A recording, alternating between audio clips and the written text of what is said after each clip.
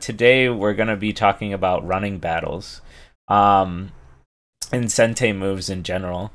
I tried to look for examples or videos of like running battles. I tried Weichi running battles. I tried Baduk. This one keeps coming up, but I watched a few minutes of it, and it's more just like a 6Q's thinking. And then I tried Go Game, and I just can't really find any like fully centralized like lessons on specifically running battles. I tried the Youngensei, um, and maybe it's called something else and I'm missing it, but I just can't find it.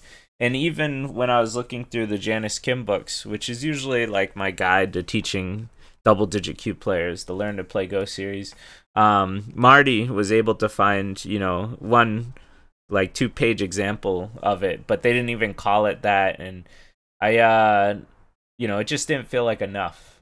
And so I really wanted to make a class on this because I noticed a lot of double-digit cube players and even high single-digit cube players make a lot of mistakes with running battles.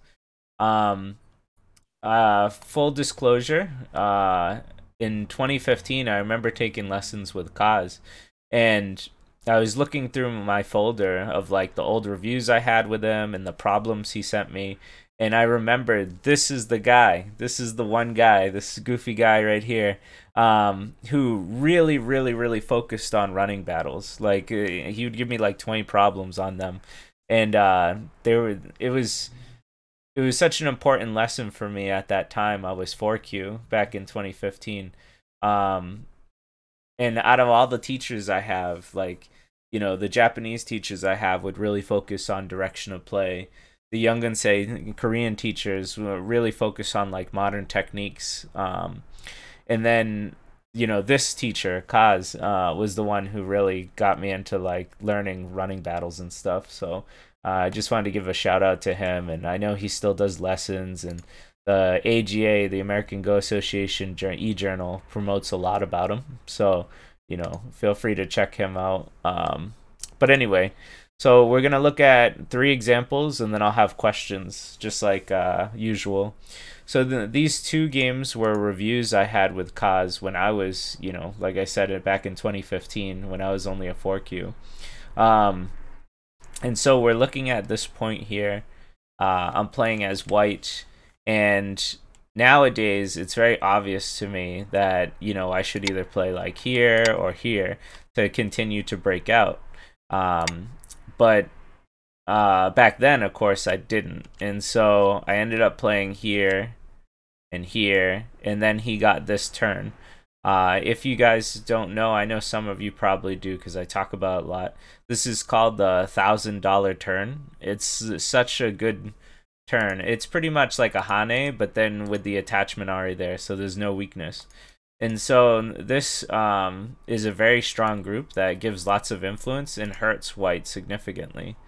So at this point, white should now 100% play here and threaten these 2 groups, and when he responds, you can come out again. And so you get like the Sente move, and then you make the anti-Sente move. So like if black gets this move, it's Sente for him. So breaking that would be a good idea, and continuing this running battle, because this isn't too strong yet. Obviously the stone can be killed, but it can still be manipulated, and these can be manipulated, and being out and not sealed in is good. But once I played here, and then he took his Sente, which takes a little longer than I thought it did, but once he gets his Sente, he eventually gets this move, and you can see that white just completely gets sealed in, and I just don't even focus on it. From what I remember seeing, let's see. Kaz does a good example of how the move should have been. So this is once again the $1,000 turn. He protects, and then he gets to seal in, and so this is pretty bad for white and really good for black. So this should have been the alternate move here. But this is just one example. So the next one was this one, and I think this one's a lot more obvious. But at the time, I wasn't really adept with running battles, and even now, funny enough, I think that these like lessons scarred me because I always think about, like, am I doing this running battle right? Like, is this cause level? Whenever I run into these situations. But at the time, once again, I just wasn't as familiar with the running battle concept. And so I just ended up playing here, which left two major weaknesses. And so instead of white playing here, if white played this move, we can now see that, one, it puts me in an empty triangle position. Two, it severely weakens these because this is hit both on both heads of these three stones. And then after all this, you can see white got a really good position. This got cut off. This is almost starting to look like a moyo if white gets one more cut here. And white got a really good result, and black kind of got like stuffed in. And so this was the real important key point, right? Not to get hit on the head of three stones. You hear me say that all the time. And so black should have just played here, and that would have been the alternate move that would be good. But I left these weaknesses, and it became a disaster. Even in the real game without the variations, this was good for white, obviously. All right, so I got one more example. I brought in Cowabunga's game. He's not here today, Keith. But I've seen him at least come to the last two classes, so I wanted to look at this game. This is the last example before I ask questions, but I think this was an obvious one, so I didn't make it into a question format. But anyway, when we see black here, to me nowadays, right, it's very obvious that black should play here. Because if white plays anywhere else, now you can hit the head of these stones, and this feels very influential. And white's getting stifled, right? This isn't good for white. I think you can even double here and play something like this. And here's that $1,000 turn, and white's getting like crumpled in while black's making a lot of influence, and which is affecting these two stones greatly. But instead, black played over here. And so missing this point was very crucial. And after a few moves, Keith was able to just completely cut this apart. And so this ends up just like dying here. And at this point, white has gotten like a huge advantage in this game, like massively. So, this is why I wanted to bring up this lesson, was how important like these vital points, these double vital points are, these running battles. We want to strive as Go players to be ahead of our opponent, because if we can get ahead of our opponent, then we're gonna get more, right? We're just gonna get more in general. So that's one of the basic principles of running battles, is to keep pushing until you're either ahead of your opponent or you just feel like you're more than solid enough, and so then you can come back or something. But okay, we'll start asking some questions here. And this game, I was teaching Holonomi, and so we have lots and lots of questions. And I also looked over your game, Bonnie. And Aaron, I don't have a game for you, but maybe we can squeeze one in like at the end. We can look around for some examples. But I'll ask Aaron first, if you're okay with answering some questions. What do you think is the most urgent move out of these three, Aaron? Well, considering the subject matter we just covered, I would think it's C. Okay, that's correct. Yeah. So this is my game, Aaron. So do you think you would have been able to see it without the subject matter? Maybe. I don't want to give myself too much credit, but Okay. you've covered the $1,000 turn before, and so every once in a while during a game, I'll see one and think, "Ooh, opportunity to break out even more," because I find myself, 2 stones and a hane across the board like all the time. And any chance to change the direction of that running battle is fun for me. Yeah, yeah, it feels good, right? And looking at this, right? If we're to play here, you can see just these 2 stones alone has given black quite a large area here. And white really isn't making too many points because, you know, black's here. So in the game, Marty played here because he was a little concerned about this stone. Like, this white group is looking pretty strong. But because there's friends here, this doesn't have to be a fear. So instead, you know, I would play these moves and then I would even come back. I wouldn't even defend these right now. If white gets this turn, yeah, it's a little painful. I'm not going to say it isn't. But no, black definitely has, like, life here and, you know, can continue. So, all right, that's the first question. Let's move on to the next one.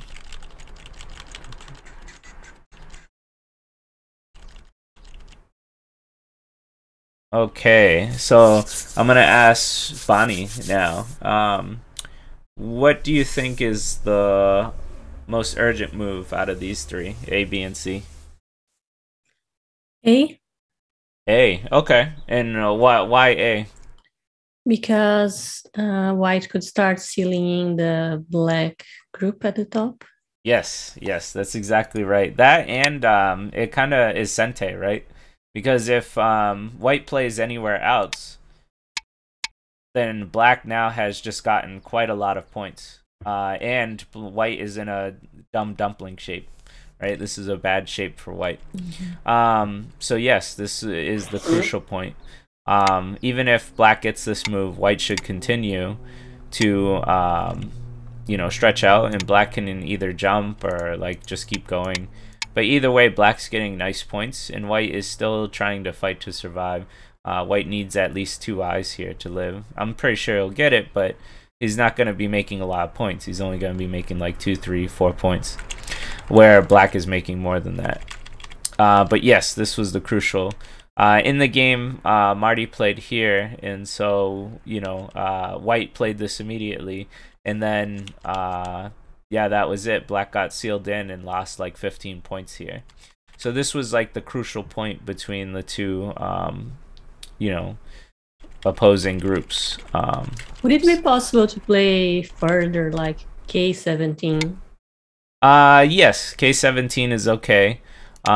Because we have 3 stones here. So when we have 3 stones, usually it's very fine to jump.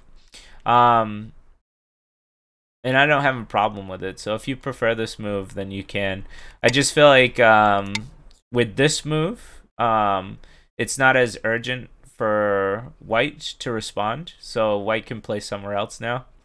And not have to worry too much right now. Whereas this move, white, to me, I feel like I have to respond here. But, you know, it doesn't look too bad. I still think this is fine. All right, and move 89. Let's go check that one.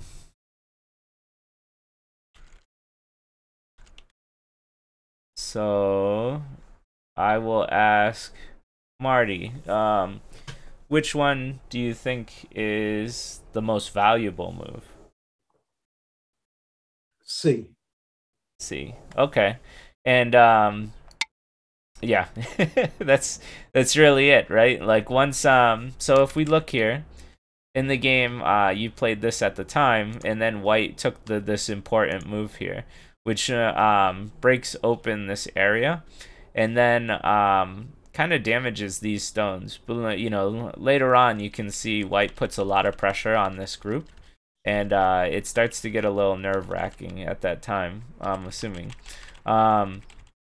But yeah, when we look at this move was to try and break up this area, but and it works, right? It does break up this area, but once white starts taking over this middle here, it becomes a lot bigger in the end of the game, right? So white ended up taking more points here.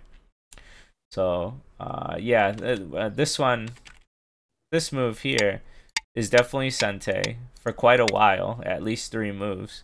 And then this area got squashed, and now if black plays I don't know. And really anything, you know, like this or this, you know, maybe this. Maybe not that one. But if black starts playing even just moves like this, now this area starts turning more into black's area than it could for white. So this was an important turning point. We were both in a running battle, and then the next move should have continued that battle until the battle was finished, which is like around here. So and why that is because white doesn't want to get hit on the head, right? If white plays somewhere else, this can be quite painful. This double Hane works, and then, you know, you get the $1,000 turn and the seal-in. So that's why we always want to avoid getting hit on the head. The whole point of running battles is to get in front of your opponent. All right, we will look at the next game. Aaron, looking between these three moves, what do you think is the worst move, and what do you think is the best move is? This one's a bit more of a thinker.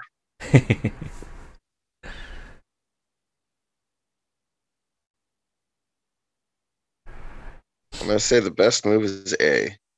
A, okay. And what would be the worst move? I'm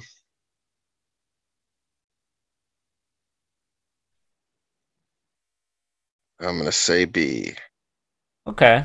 So looking at this board, actually, I think, to be honest, all these moves look pretty okay. A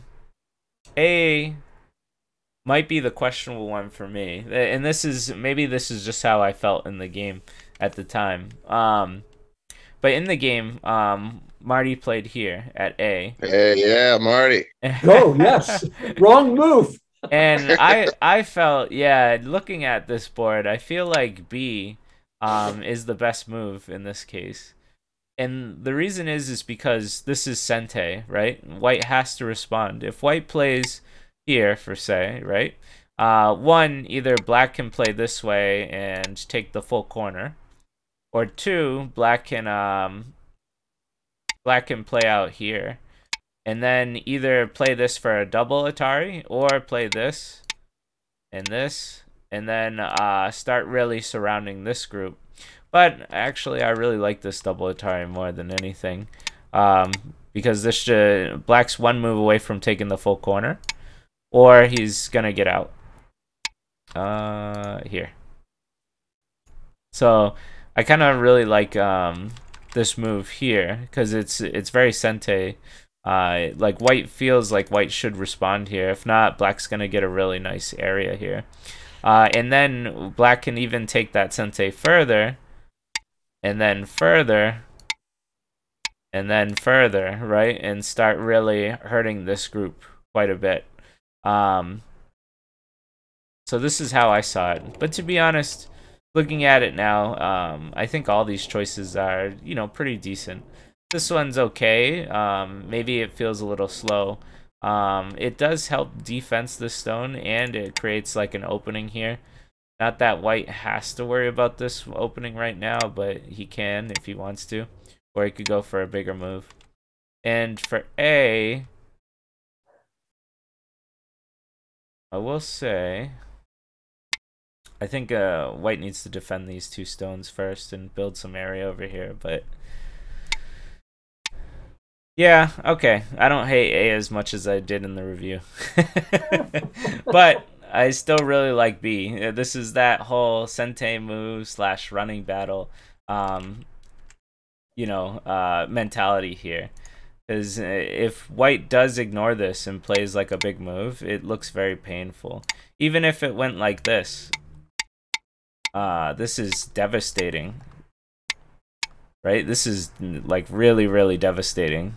Would you feel comfortable in this situation, Aaron? If I was black, yeah, right. I feel pretty darn comfortable. right. And so this is why this move feels very like Sente-ish to me. So other than running battles, I wanted to talk about important Sente moves, and how, you know, you can play it, right? And then take your cake too, right? And so you got the good position here. The cut is still open here, right? And then you can still take this move if you really wanted it. So playing the Sente moves feels really good. It should be something you're always striving for, is looking for like moves that put your opponent in a bad position and put you in a good position. And funny enough, even later on, you can play stuff like this and just kind of take the full corner. Because this peep here is really bad on the fourth line. You'll see this happen quite often in games where they make this tiger mouth shape on the fourth line, and then you can just take full advantage of it. Like wherever black plays, you can always, you know, play something like this. I mean, wherever white plays, I mean, whether white plays this or this, you could just give up these 3 stones or 2 stones and then have yourself a nice corner. So hope that helps. Let's move to the next example. So I gave away the answer on this one. All right, but we can do number 40 first. So let me get to 40. Okay. So I kind of still gave away this answer on this one. Bonnie, which one's the best move? I actually don't know about what you gave away the answer, but like A is head of 2 stones, so probably A. Yeah, for sure. In this case, black should 100% defend this situation here. So you don't want to get hit on the head of 2 stones. That's one of the basics of our understanding. The other thing we look at is when we're in this running battle, right? We're trying to continue to get ahead of each other. And white has, you know, really hurt black here. And so black should defend himself. When he doesn't, I guess I missed this one too, which kind of stinks. But let me just go back.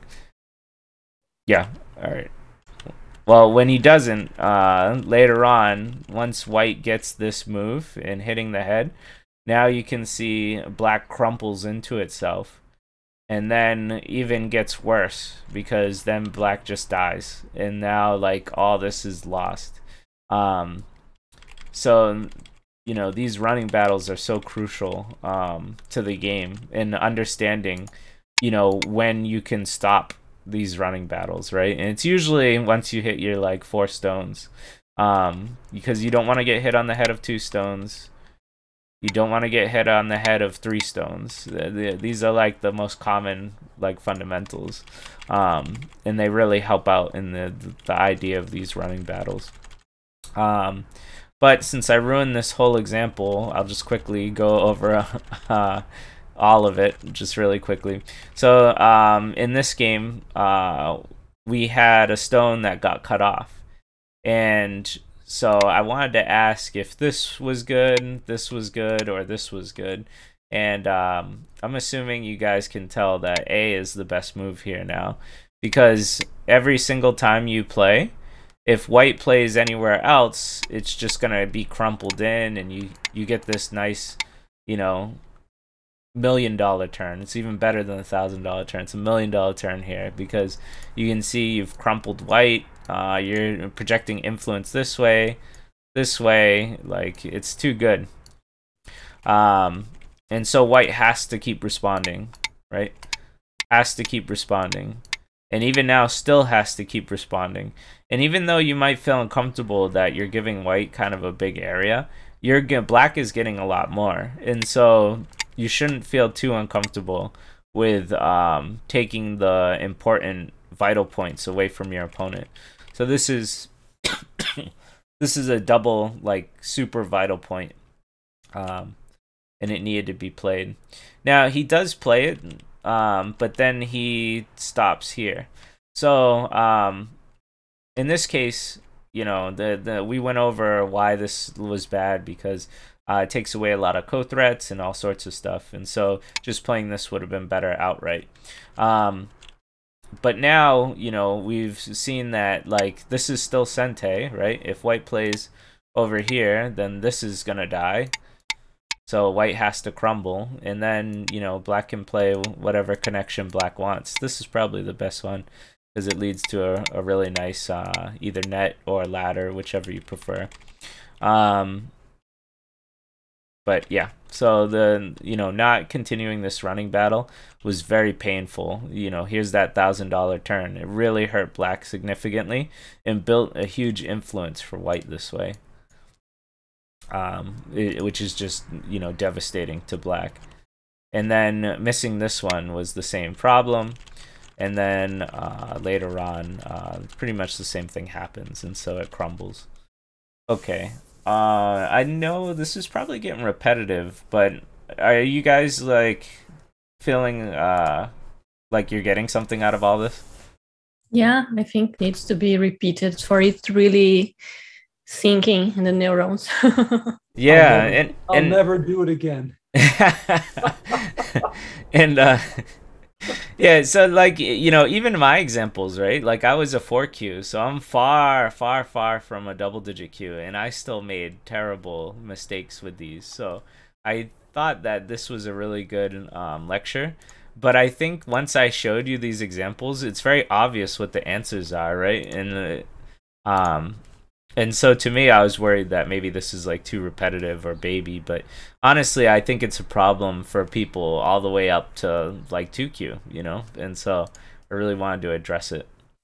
We have a game for Jory. Marty, why don't I ask you this question? Okay. So we're looking for best move, worst move, A, B, and C. What do you think the worst move is first?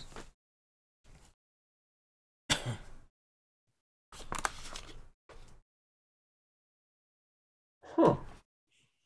Let me assess for a moment.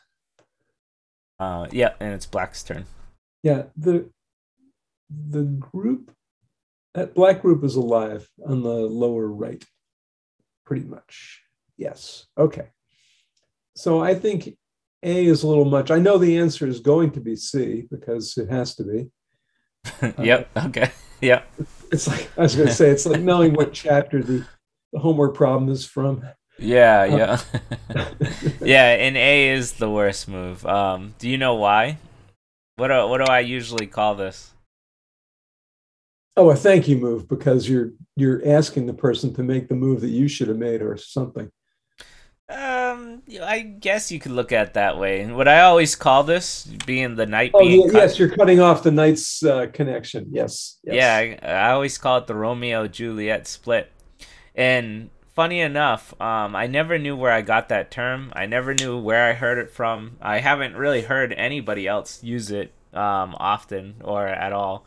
And it was Kaz. So when I was looking through these two reviews, I was looking at the comments, and he called one of them the Romeo-Juliet split. And I was like, that's where I got it from. This was like 7 years ago, you know? That's so. probably too heteronormative to be used at the moment. Yeah, I mean, probably, but I'll never forget it, right? Like, you know, you have these two star-crossed lovers, they get split apart and never to be together, right? And so this is what this broken knight is to me. Yeah. But you can just call it the broken knight if you really want to. But yeah, so C is the correct answer here.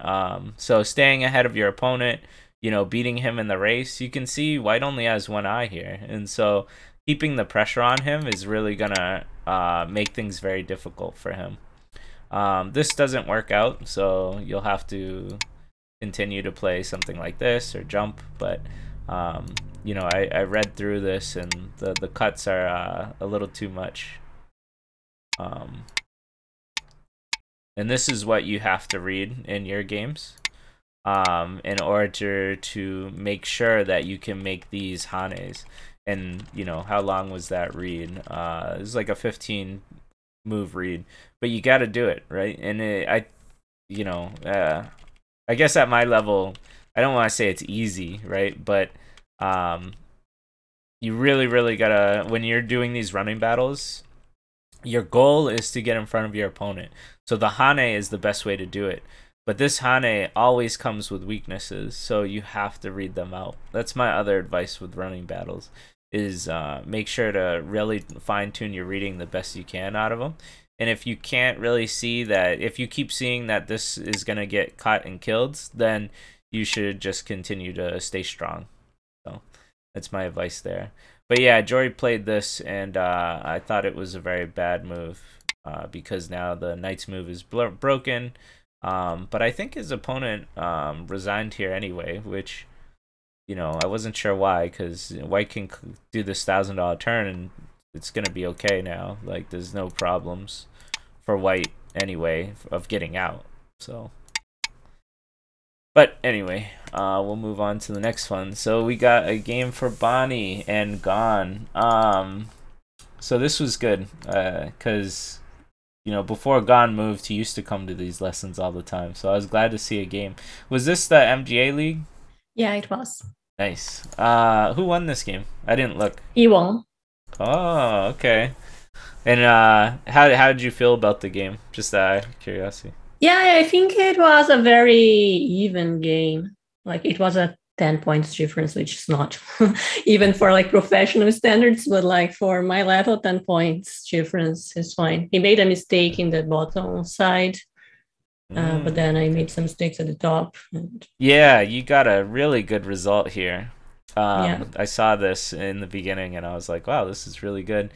I can pinpoint 2 of the reasons you lost in this game, and they're these moves here. But admittedly, this was actually Gone's mistake at this point. So Gone ended up playing. Well, I guess I don't want to ruin it. So actually, let's ask somebody. So let me ask Aaron. Well, yeah, I think it's kind of obvious what the answer is, but what's the answer for this?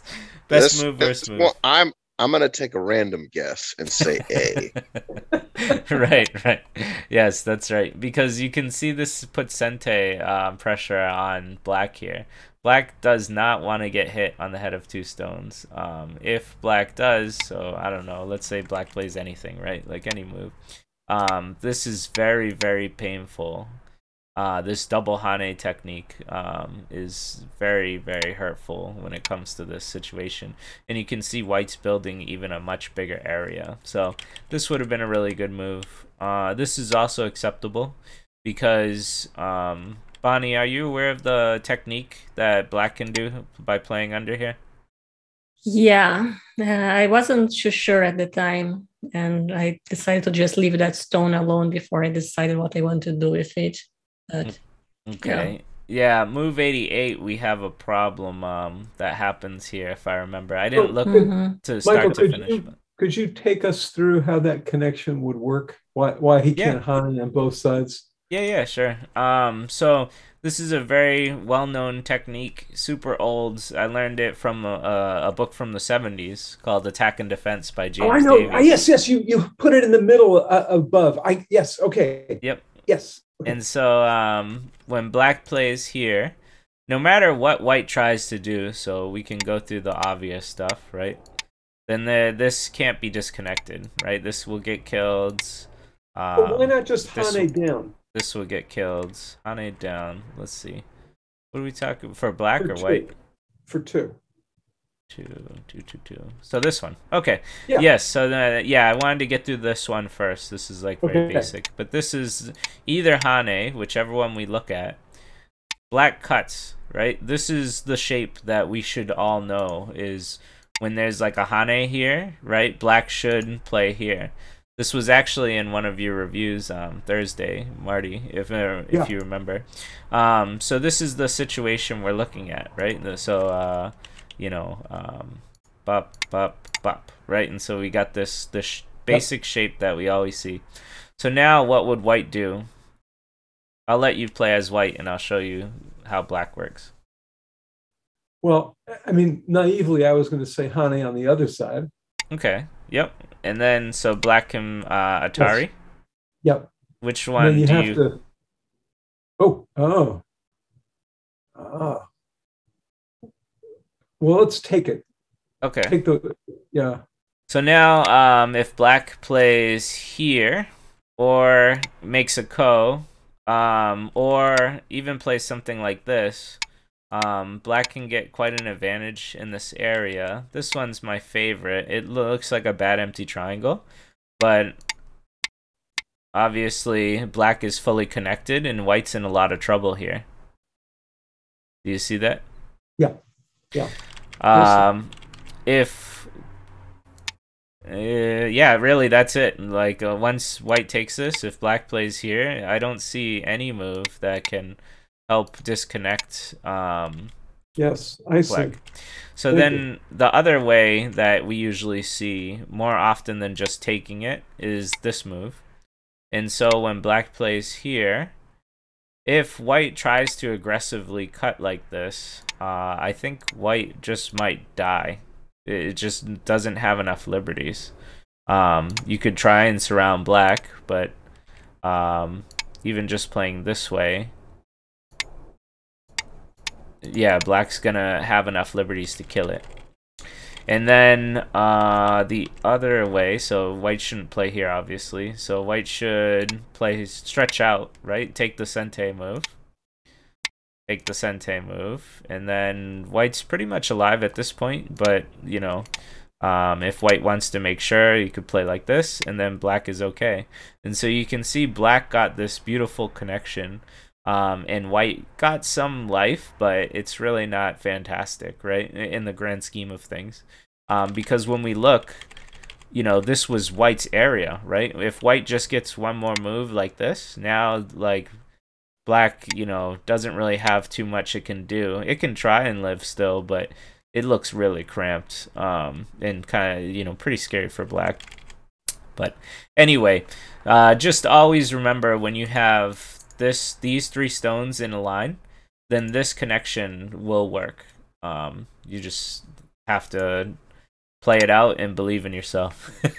I wasn't too sure because of L5, because like I think the simplest variation doesn't have anything on top, and then it's very easy to connect on top.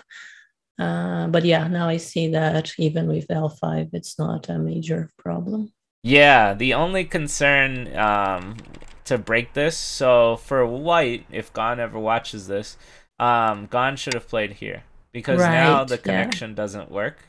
I think I always have to think about this a little bit, but yeah, so black, if black tries to cut through, like, what can black do here, right? This is the Romeo Juliet split. This just doesn't work, right? And so the diagonal is your friend when when you're like between these two stones like this. So this is technically like not the best move here. Challenge received. Because it can be cut apart pretty easy. But when he played this, now it's a good move because you can always connect at any time. I would probably do it right away, like right now, because running wouldn't be too much of a good idea, because white will now profit while you run away, right? And so you're not really making any points at this time, and white's making lots of influence and points. But yeah, anyway, this is like a whole review, right? But I do appreciate the question there, Marty, because this is like a very classic Tetsuji. It's a middle game Tetsuji. Thank you. So yeah, so white ended up playing here. For Bonnie, just know I would have taken away his base, because when you play here, it gives them a lot of opportunity to make some eye space.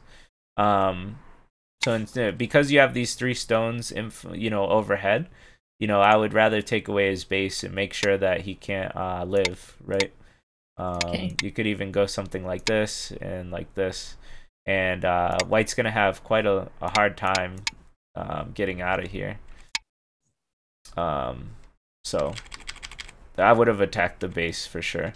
But when you played here, it led to a bunch of things. Same with this. If you just stay strong, he can't make eye shape very well here. But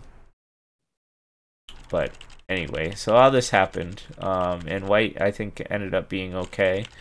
And once we get to here, I guess I'll ask Marty. Marty, what do you think the best move is here? So now for black. Yes, and what do you think is the worst? Well, we don't like C. We've already seen there's, I mean, it would be tough. Why bother? Okay, A, of course, we know will work, but B, the $1,000 turn, no question. Okay, yep. I really, really, really like B right now because it's Sente. So if white does stop this group, then black can now kind of just, either poke through here, get himself a couple of stones in Sente, or well, I mean, this doesn't look like the best move, but what I really enjoy about black here is this huge moyo in the middle, right? So this one move is worth like 30 points. And so this was so important, right? And this is that running battle 40 moves ago where somebody should have played here. White should have specifically played here, but white played over here. And so this is that importance of these like running battles and the $1,000 turn and getting ahead of your opponent. And it's so crippling, like, so this was the move that I thought was the most valuable. Of course, I like this one too. And then in the game, you played this one, which really surprised me. But, it's not like it really surprised me. But I was just curious if you knew this technique, Bonnie, when I saw this move instead of this one. Yeah, but I thought the corner was still open. So, and corners are always it's like 20 points. Right. Yeah. Although I wasn't too sure if I was going to leave, and I only lived because there was some mistakes, I think. Ah, okay. So you did live here. I didn't know. Yes. I didn't look further if you lived or not. I shouldn't have lived. Gotcha. All right. And then I did see that white got this and then this. And so this kind of crippled a lot of area that you could have got with one turn. And so, and this really cripples white, right? Like there's a lot of aji because this stone is like on the vital point here. So this would have been quite a lot more points. Probably the 10 points you might have needed. And the interesting thing about this game when we saw the AI chart was that the top group wasn't necessarily alive. So this one here. Yeah. But it's really hard to read. That's a hard read. Was the first move the clamp here? Yeah. And I did that move, but then I messed it up. Okay. All right. So we just got 2 more examples. Let's we're already 50 minutes in, so let's see if we'll just finish up. Terry's usually here. I'm surprised she isn't, but I looked at 2 of her games. One of them for Shark Animal because he usually shows up too. So but anyway, we'll take a look. Aaron, what do we got? What's the urgent move? What's the goodness? What's the hotness? This is white. This is black playing next. This is black. C. The tough one because there's 2. Well, you're better than an AQ, my friend, because black ended up playing here, and I'm sure if white just played this would be really good for white. It's at least 2, 4, 6, 8 points, which is the ideal amount of points you want to get with every move you make is like 8 points or more. And so this also makes this pretty painful for black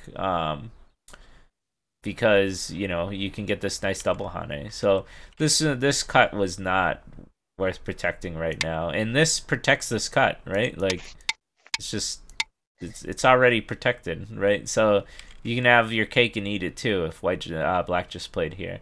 But yeah, do not get hit on the head of 3 stones in running battles, right? We're running to see who can get first. Always be the person ahead. Always. So that was a really bad move. And so now we'll look at this last example. Who wants to answer it, Marty or Bonnie? I can answer. I think it's C. Okay, yeah. I think you all get it now. So it was white's turn. White ended up playing here, and this is not a bad move, mind you. It's a decent move, but we can feel the pain of this turn, right? Like, look at all this weakness and like this great influence. And then, you know, if black came out or something, you know, like this was shaping up to be white's territory. So within one move, you can see how big and influential this Moyo is.